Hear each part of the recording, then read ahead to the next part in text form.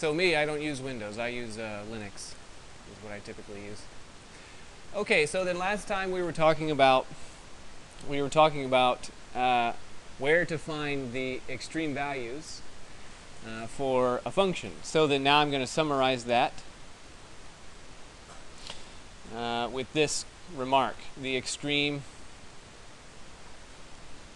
value theorem, which I think I probably wrote this down last time. It sounds like something I would have done. Okay, it is to say, if f of x is continuous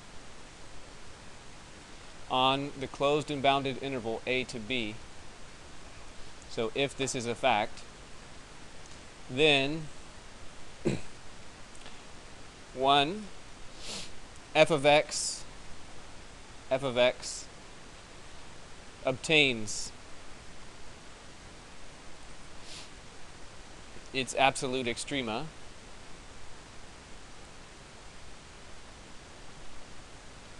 so that's a first comment.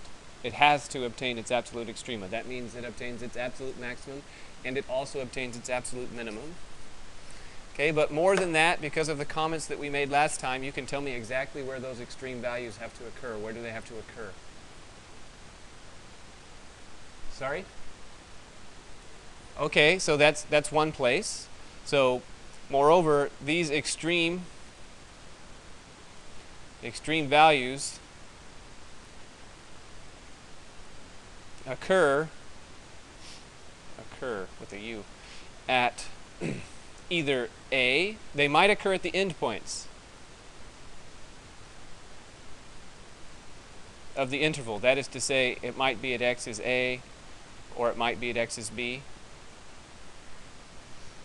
Okay, and if it's not at an endpoint, then it's at some point in the interior. And how will you find those points in the interior? Those are critical numbers, right? Critical numbers of f of x. That is to say, right, just to remind you, that's where the derivative is undefined or the derivative is 0. So now, I'd like to point something out as a matter of solving problems in my historical noticings. Okay, so then students very frequently think that critical number is synonymous with where the derivative is 0. It is not. Okay? This piece right here, looking for where the derivative is undefined, in my experience, students very frequently omit this for reasons I don't know. Okay? So any questions about this? Any questions? Okay, so then let's do an example of using the extreme value theorem. Okay, so example. Find the absolute extrema of f of x is, how about, let's say, what? 3x plus 3 over x on the interval. No, let's not do it like that. Let's just make it x plus 1 over x, because that'll make it easier. X plus 1 over x on, and I'll put the 3's here, 1/3 to 3.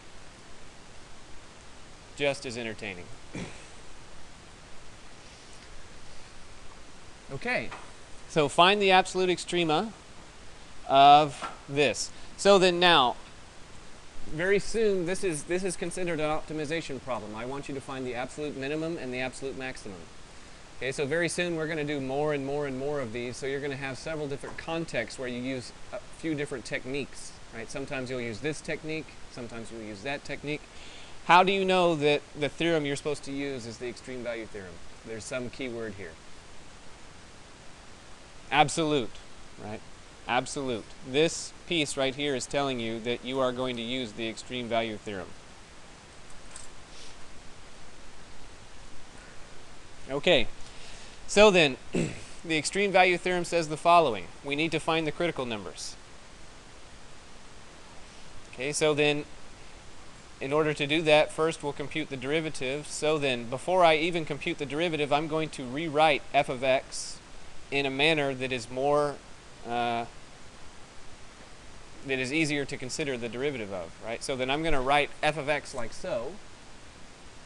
So I'm going to write it like that because when you are doing calculus, when you are computing derivatives and other things related to derivatives, it is more beneficial typically for you to look at this as a negative exponent rather than a fraction.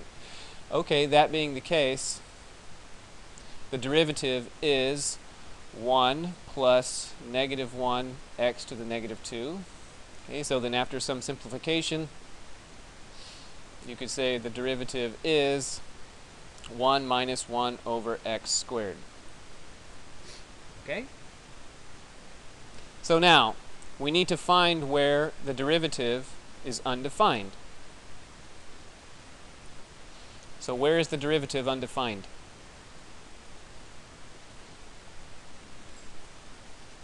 Okay, so then I see that expression and I can see that if I was to plug in x is 0, that would be a significant problem. However, yes, what was that? It's not in the domain, right? What's the domain?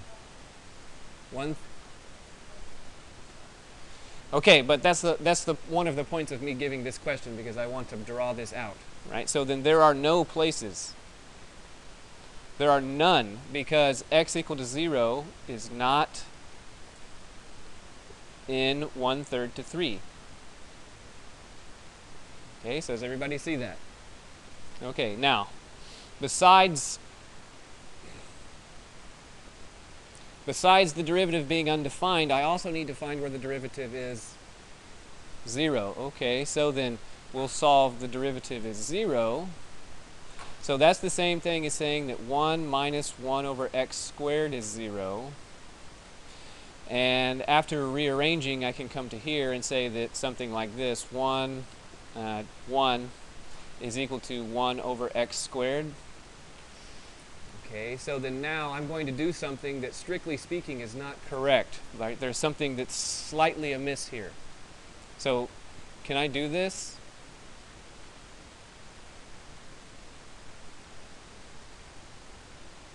Can I do that?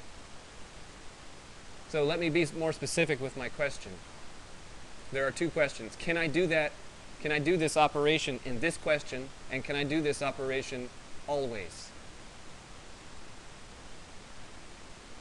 Right, so how did I go? How did I go from this line, from the penultimate line to the ultimate line? How did I do that?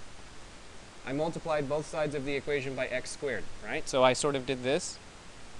X squared, x squared. So the question now is, can you multiply both sides of an equation by just anything? No.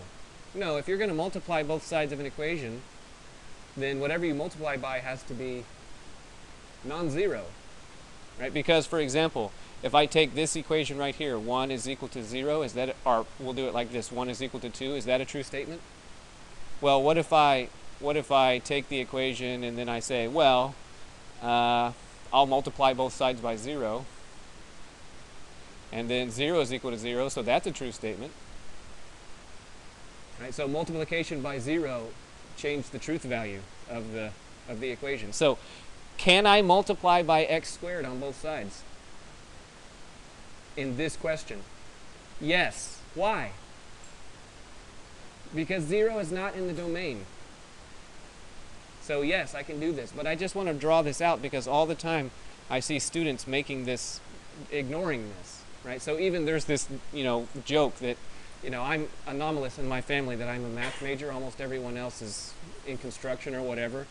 And they send me that joke, that's like some sequence of operations and then they say, so 1 is equal to 0, and they're like, ha ha ha, tell me about that. And I'm like, well, you multiplied both sides of the equation by 0, and they're like, whatever. Okay, so, okay. Now, if you compute the square root of both sides, okay, so then the square root of 1 is 1. So then now, what is the square root of x squared? Not x. Not plus or minus x. The absolute value of x. The absolute value of x. I'm aware that your secondary school teachers probably told you it's plus or minus x, but I would like to ask you, so if I just sketch the square root function right now, right here, that's a function. It doesn't take two values. The value it takes is positive. It only takes one value. Okay, good. So that now what this is telling us is that x might be -1 or it might be +1. But one of these does not belong. Which one does not belong? The negative one. Why doesn't it belong? It's not in the domain. Right, so that one doesn't belong due to domain considerations. Okay, so then we found in our searching, right, we found three places, right? We found x is equal to 0, x is equal to -1, x is equal to +1, but we excluded two of those three. So all the time these questions go this way is that you'll find multiple places, and then you say, well, but actually a few of them I have to discard because of whatever reason. Okay, so then now we're using the extreme value theorem, and the extreme values theorem says that the extreme values have to occur where and where? Where or where? Either at endpoints or critical numbers. Right? So then according to the extreme value theorem, we need to evaluate at three places. Right? X is 1/3, that's the first endpoint. X is 1, that's the only critical number we found, and x is 3. Right? We have to evaluate at those three places. Okay, so we'll plug those into the original function. So f evaluated, so let me copy the original function down here so we can have it to look at. So f of x is x plus 1 over x. So then f evaluated at 1/3, well, that's 1/3, and then 1 over 1/3 is 3. So that's what, 9/3 plus 1/3 is 10/3. Okay, so that's what we get at 1/3. Okay, so then now f evaluated at 1. F evaluated at 1, well, that's 1 plus 1 over 1, which is 1, which is 2, which is 6/3. So I'm just writing it over in thirds so that I can compare it to the 10/3. Okay, so then now f evaluated at 3, well, that's what? 3 plus 1/3, which is the same as 1/3 plus 3, which is 10/3. So now after all of this work and considerations, the extreme value theorem is telling you the following. We have constructed a list here, a list of numbers. And the current question from this list is, of these three numbers, which one is the smallest? So which one is it? 6/3, right? 2. So the absolute min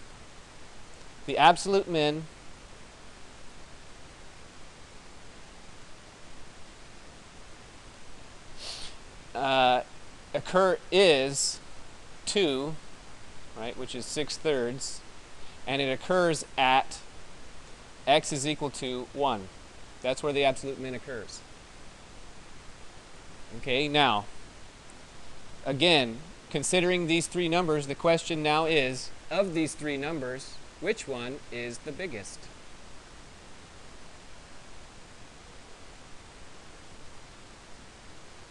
Which one is the biggest? Ah, sort of confusing, right? Two of them are the biggest. So what is that saying? It means that the absolute... So what does the extreme value theorem say? It says two things. It guarantees the existence of an absolute max. So the absolute max exists. Ah, but what does it not guarantee? It doesn't guarantee the uniqueness of the absolute max. Right? It guarantees it exists in at least one place. But it might exist in multiple places. It didn't say anything about that.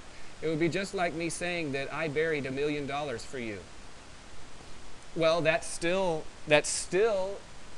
is met if I buried 5 piles of $1 million for you. Right? So then the absolute max is 10/3, and it occurs in two places. So the absolute max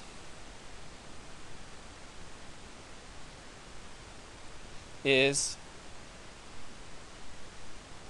10 thirds, and it occurs at x is 1/3 and also at x is 3.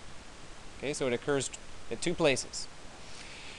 Okay, so that's interesting. I'd like to point out that in this whole argument we never even considered what the function looked like. Right? We never even looked at it. But nevertheless, without even looking at it, we just went through this very linguistic argument, right? No pictures of any kind, and we're still able to say that the absolute maximum occurs here, and the absolute minimum occurs here. So then now, after that, let's consider what the graph looks like. Okay, so the graph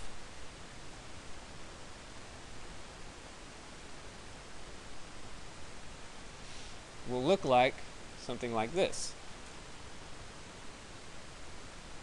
Okay, so this pink is not part of the graph. So I'll make the graph green. Is that green? No, that's gray. This is green. Okay, so oh, that's a line. I don't want a line.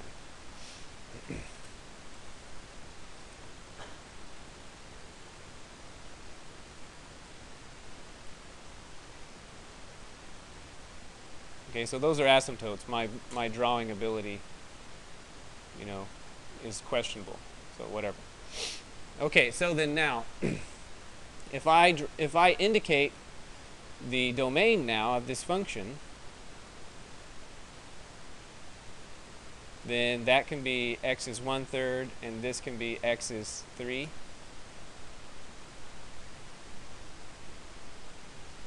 So this is x is 1/3 and this is x is 3. Okay, so then these 2 points are at the same height, right? The maximum occurs in 2 places, right? At 1/3 and also at 3. In the cut that I made, right? We're cutting the graph just between 1/3 and 3. And between 1/3 and 3, where is the lowest place? Right there. At 1. So can you see those are the 3 places we evaluated? And now just have a look at these 3 red points. And now let me ask you a question. Of these 3 red points, which one is the lowest? Right? You can just look at it and say, okay, well, it's that one right there. Okay, and of these 3 points, which ones, one or ones, are the highest? Right, the other 2 points. So does everybody get the way it goes? Okay, so then now, just as to sort of drive this point home, just as an example, right? I won't ever give you an example like this, but I want you to understand that this is the way the examples are. Oops.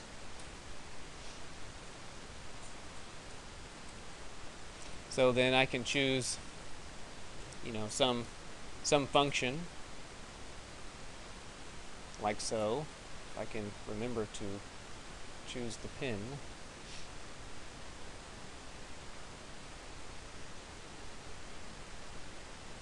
Okay, so then, now, having a look at this graph, are there any critical numbers? Yes. Okay, so then where do the critical numbers occur, assuming that this is a cubic or something?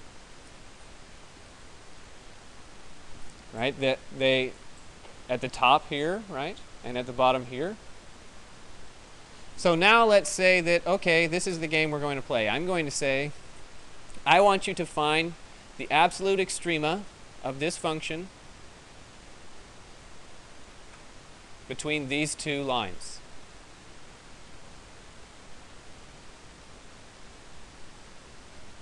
Right, between these 2. That's where I want you to do it, between x is A and x is B. So all the time, on the homework server, on quizzes, on exams, right, students try and tell me, that point right there, this one, that is the highest point between those 2 lines. All the time. That's the highest one. It is. It's a critical number. I found it. I plugged it in. It's the highest point. Okay, but what's wrong with that argument? It's not in between the lines. It's not in there.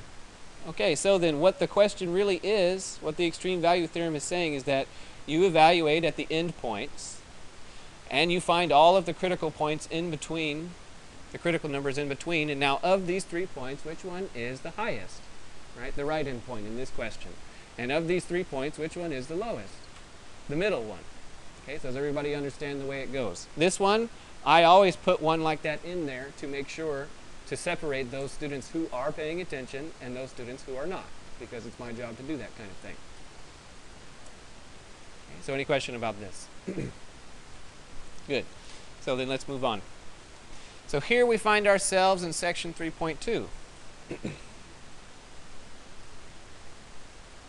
which is called Rolle's theorem and the mean value theorem.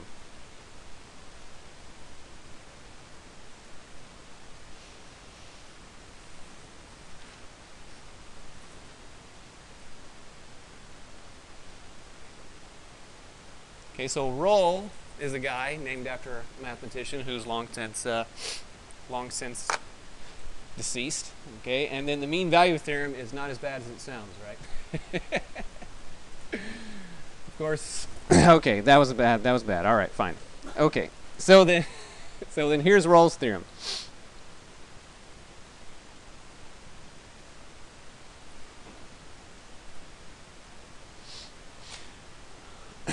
So Rolle's theorem says the following: if you have a graph, okay, and then you choose A and B,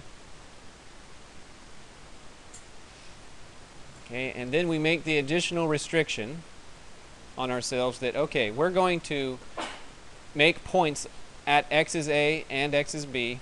Right, so x is A and x is B. And we're going to choose 2 points that are at the same height. Say like this height, and it has to be at the same height over here. So that is to say, I'm about to draw a function f, and what is necessary is that f of A is equal to f of B. The 2 endpoints have to be at the same height.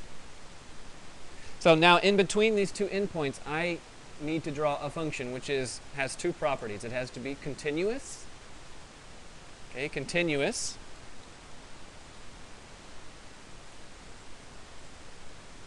on the closed interval a to b, but more than that, I need it to be differentiable, that is to say smooth between, right? So then this would not be okay, right? So then it wouldn't be okay to make it like pointy and then blah blah blah blah blah blah blah. That wouldn't be okay because it's not differentiable at the pointy place.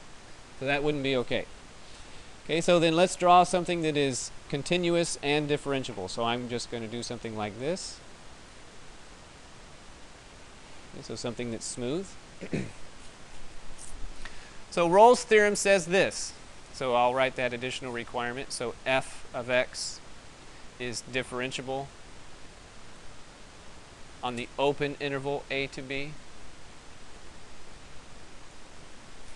So if we have those 3 conditions, that we've drawn a function that starts and ends at the same height, it is continuous over the closed interval, and it is differentiable on the open interval, then Rolle's theorem says there is at least one x equal to c in a to b, the open interval, such that the derivative evaluated at this c is equal to 0. So that's the linguistic statement of Rolle's theorem. As a matter of geometry, what is that saying?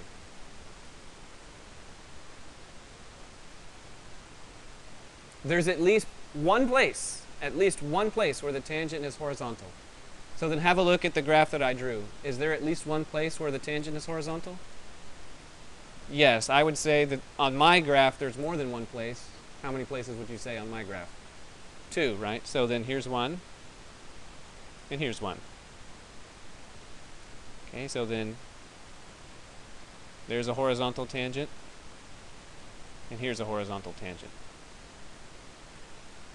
Okay, now I'd like to point out that notice, there's one last thing I want to say, and that is here are 2 points on a graph, right? on this particular setup, we've said that they occur at the endpoints of an interval. But regardless, between any 2 points on a graph, I can draw a what? Starts with S, secant line. Right, secant line. So then I'll go ahead and draw the secant line now. Oops. Keep doing that. The secant line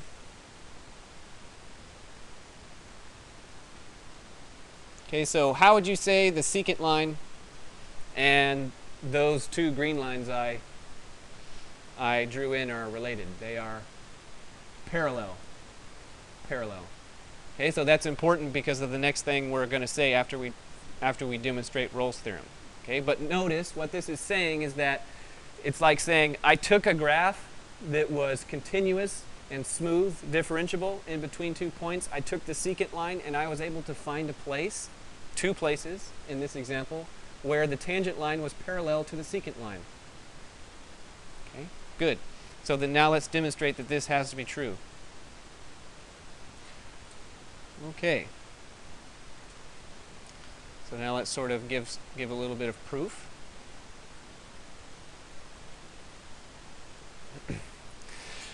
So we will say, so that we have something to say, we will say that f of A is f of B, right? Their common value, we're going to refer to it as D. Right? So I'm just giving that common height a name, D. So the first case, so case 1, if f of x is equal to D, that is to say that it's constant. Right? We just have some straight line in between those 2 places. Then what is the derivative? Okay, then the derivative of x is 0 for all x in A to B. And so then that's all that we needed to show, right? Because what we need to show is we need to show that there's at least one place where the derivative is 0.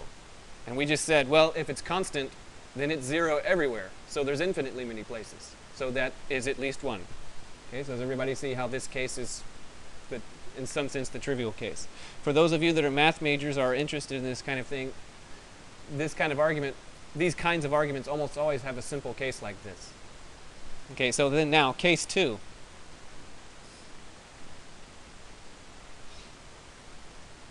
If f of x is not constant.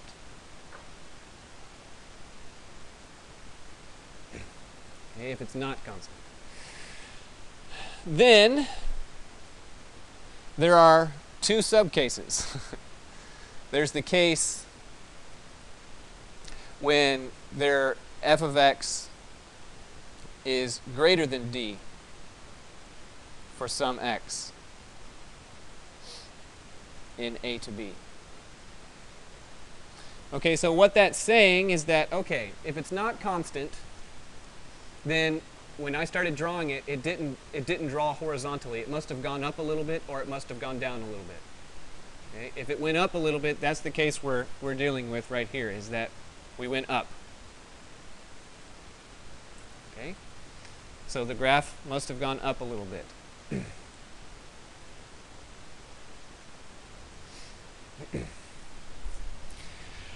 Okay, then now, notice that the requirements of Rolle's theorem, a function is continuous on a closed and bounded interval. That means that the extreme value theorem applies. That means that this function has to obtain its extreme values. By the extreme value theorem,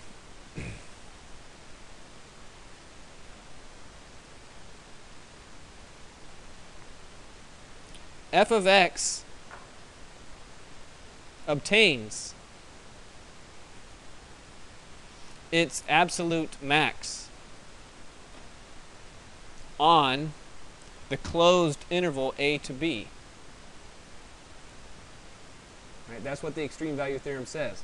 But we just said that there's some place in the middle right? There's some place in the middle where it got greater. What is the value of the function at the endpoints? We called it a name. We called it d. It's d at both endpoints. And we just said somewhere in the middle it's greater than d, so that means that the absolute max has to occur in the middle.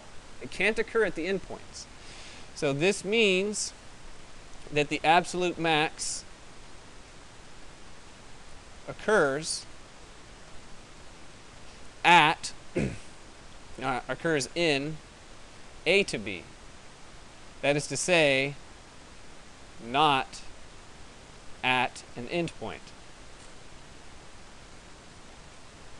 Okay, now then I take further with the extreme value theorem. The extreme value theorem says, okay, the function has to get its extreme values, and it's going to occur either at endpoints or in the interior somewhere. We just said it can't be at the endpoints, it has to be in the interior, and if the function obtains its absolute max at an interior point, then that point necessarily is a what? A critical number. So then the absolute max occurs at a critical number. And I'll call that x is equal to c. Now there's two different kinds of things that a critical number could be. A critical number could be where the function is blank or blank. Where its derivative is undefined or where its derivative is 0. So of those two cases, which is the one that we want? We want the derivative to be 0. So there must be some other piece of information that we can use to rule out the case where the derivative could be undefined. What piece of information is that? It's differentiable, right? We said this function is differentiable. It's differentiable. That means that it doesn't have any critical numbers that are in the undefined category. It doesn't have any. All of its critical numbers are in the 0 category, where the derivative is 0. So this is saying, right, this says that the derivative evaluated at c is undefined, or the derivative evaluated at c is 0, but f of x is differentiable on the open interval a to b. So this implies that f of c is defined, which implies that, f prime at c is defined and f prime evaluated at c is 0. Okay, but that's what we wanted to show, right? That's what we wanted to show. We wanted to say that there is at least one place, where the derivative is 0. Okay, now, understand the mathematician speak here. At least one place, right? That means that there could be one, there could be 5 billion. Okay, but there's at least one of them. Okay, so then now I'll say that there's another case, right? I can take the case when instead of going up, the function went down, right? So we considered the case where we drew the function entirely horizontally, and we said, well, that one's trivial. Then we just went carefully through the case where we said, well, we started drawing up. So now I can say that, okay, there's a case when f of x is less than d for x in a to b, and it's just exactly like the previous case.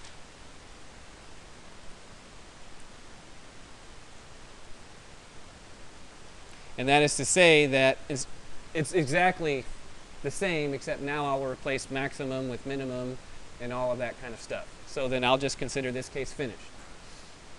Okay? So is everyone okay with Rolle's theorem? So Rolle's theorem depends strongly on the extreme value theorem, and the extreme value theorem depends strongly on the intermediate value theorem, which we don't talk about in this class. Oh, look at that. Isn't that beautiful? Okay, so any questions about the mean value theorem while my program crashes? That's okay, I hit save 5 seconds ago. Oh, not that one. This one? No.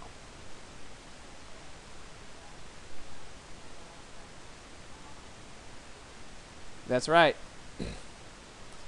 So what is today, the 13th? Okay, I get it. No, okay. Close. I can't use this Microsoft stuff. This is really giving me the heebie-jeebies. Okay.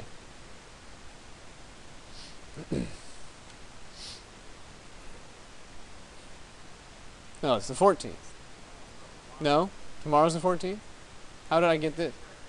Oh, that's January. Okay. I'm glad someone can read. Okay. I depend on that kind of thing. Okay, so then Rolle's theorem. So let's do an example of Rolle's theorem. Let's do an example of Rolle's theorem. So for example, find all points guaranteed by Rolle's theorem for f of x is x plus 1 over x on, now this should look really familiar to you, 1/3 to 3. So find all of the points guaranteed by Rolle's theorem. Okay, but first, the first instruction, I want you to show that Rolle's theorem applies. Right, because Rolle's theorem has several requirements. Right, how many requirements? 3. There are 3 requirements. Right, so then I want you to remember the picture. The picture said that there has to be at least one place where the tangent line is parallel to the secant line. Right, so then in particular, the secant line set up in Rolle's theorem is that the secant line has to be horizontal, which means it has slope 0. Okay, so then we need to show 3 things. 1, is it a fact that f of 1/3 is equal to f of 3? So this is a question. Okay, so then let's verify that that's the case. So f of, oh, I need to make this bigger, don't I? It looks better when it's bigger. Okay, so f of 1/3 is equal to 1/3 plus 3, which is 10/3. Okay, so that's what the left endpoint is. The right endpoint, right, f evaluated at 3, well, that's 3 plus 1/3, and that's also 10/3. So is it a fact? Yes. Right, wonderful. Okay, so then that's the first requirement. The second requirement, 2, is f of x what? Continuous on where? Where does it have to be continuous? On the closed interval. Is it continuous on 1/3 to 3? So this is a question. So is it? Okay, you need to explain to me why it's continuous.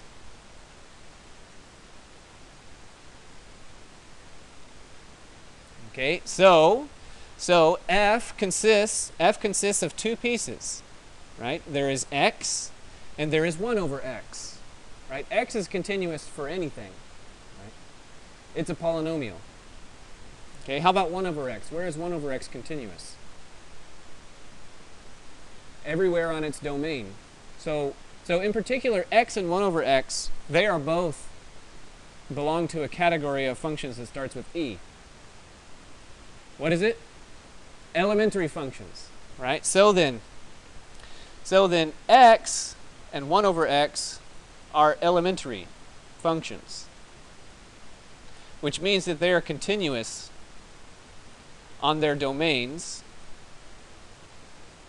So what are the domains? What's the domain of x? The domain of x is anything. What's the domain of 1 over x? Anything not 0. So then there's the only problem that could possibly happen is at 0. Are we protected from it? Yes. Right? So then that means that they're continuous on 1/3 to 3. Okay, good.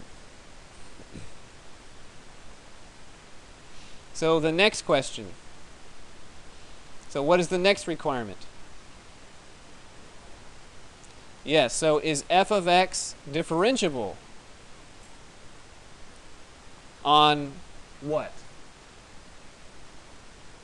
On what interval? not the closed interval. No, it's the open interval, and this is important. On the open interval. Right, so what does that mean? That means that it is possible for it to be differentiable on the open interval and not differentiable at an endpoint, but that still is okay. It's still okay.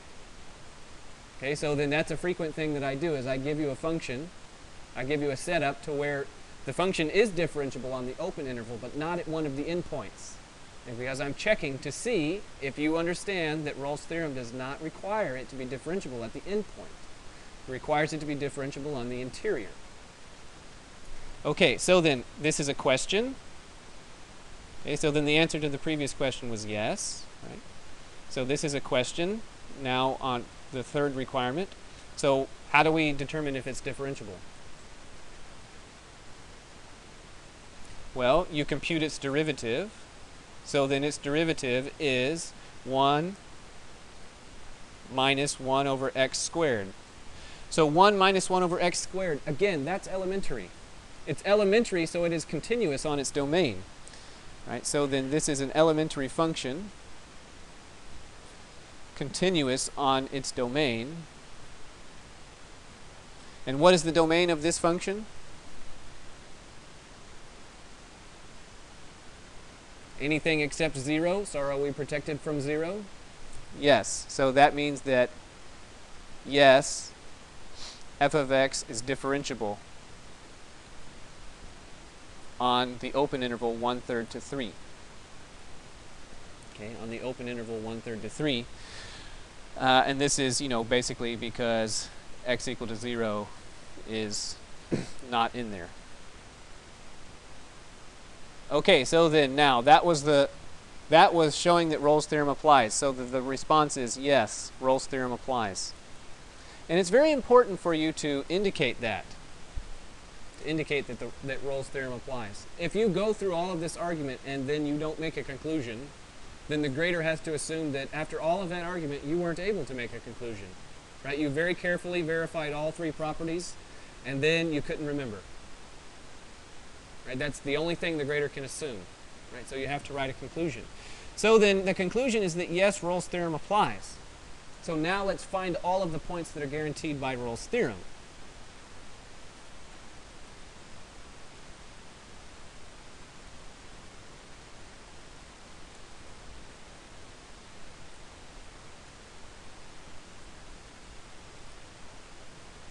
Okay, that is to say we need to solve f prime of x is equal to 0, but not just anywhere. Where?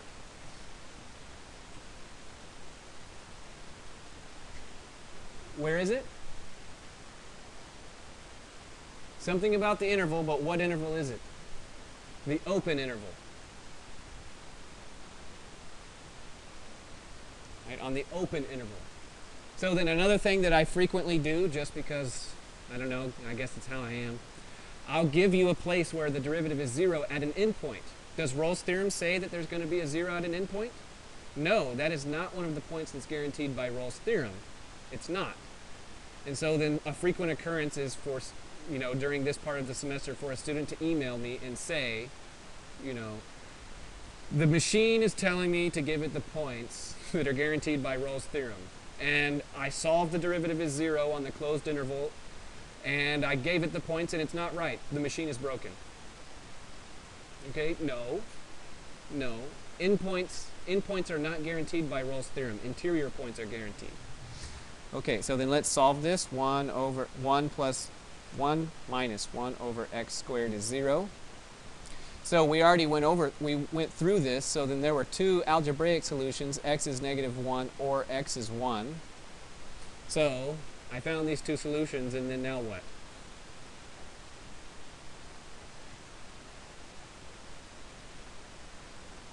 Sorry? One of them is not in the interval, right? One of them is not in there. So not this one, just this one. Okay, and that's another frequent occurrence. Students telling me that the domain is 5 to 10. And I found this critical number over at 137. I think it's really important. I think Rolle's theorem should consider it. Well, no. Okay, it doesn't work that way. Okay, good. So let's do one more thing in the time remaining. Okay, so now we have a more general situation, and this one is called the mean value theorem.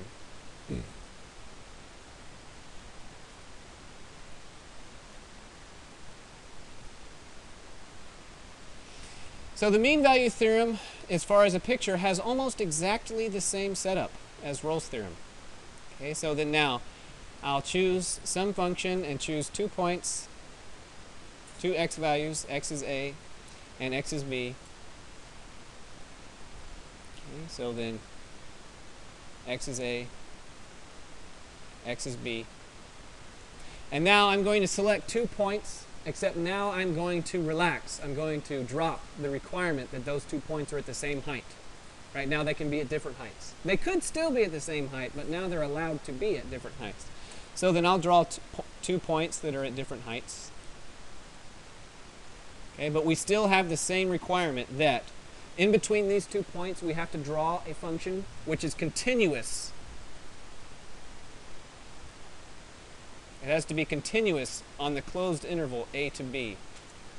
And it still must be differentiable on what? The open interval a to b. So draw something that is continuous and differentiable. So I'll do that.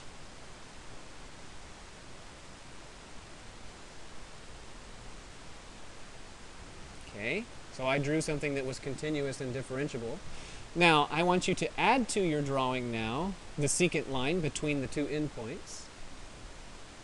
So the secant line has this appearance. And so, I want you now to consider, in the context of Rolle's theorem, what is the mean value theorem saying? I haven't told you the conclusion, but I want you to think about what Rolle's theorem was saying, and I want you to tell me what the mean value theorem is going to say. Yes, there has to be at least one place where the tangent line is parallel to the secant line. Right? It's exactly the same as Rolle's theorem, except Rolle's theorem was saying that, and moreover, I'm going to require that the secant line is horizontal. Right? So this one is the secant line can be non-horizontal. So then, can you see two places on my graph? Right? There has to be at least one place, but on my graph there's 2 places where the tangent line is parallel to the secant line. So can you see them? Okay, so I would say that maybe about right here is one of them.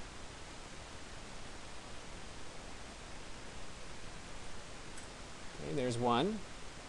Okay, maybe over here is another one. So there's really no difference between Rolle's theorem and mean value theorem, right? The difference is just maybe you just turn your head a little bit, right? You just turn it like that. So then, nevertheless, for the mean value theorem, there are 2 requirements. And then you solve the algebraic equation, the derivative is 0.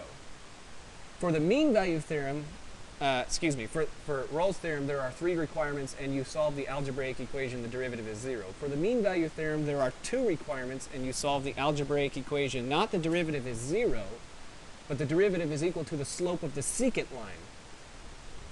Okay, so then what is the slope of the secant line in this question? So then